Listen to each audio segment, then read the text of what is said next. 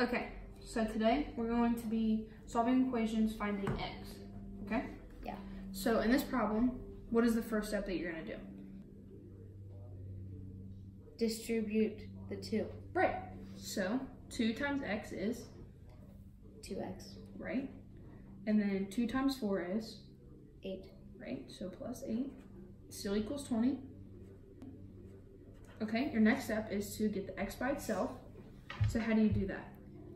Subtract the 8 over. Right, so it's gonna be 2x equals, and then what's 20 minus 8? Minus 8 is 12. Right. So then, to get the x by itself, what would you do?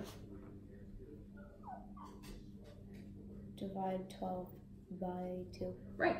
So you have x equals, and then what's 12 divided by 2? 6. Correct.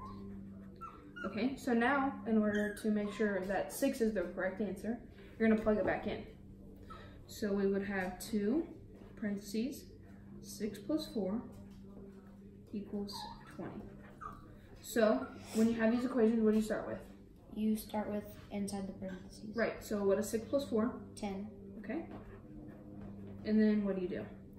And then you times Yeah. 2 by 10. Yep, and that is? 20. So 20 equals 20. That's the right answer. Good job.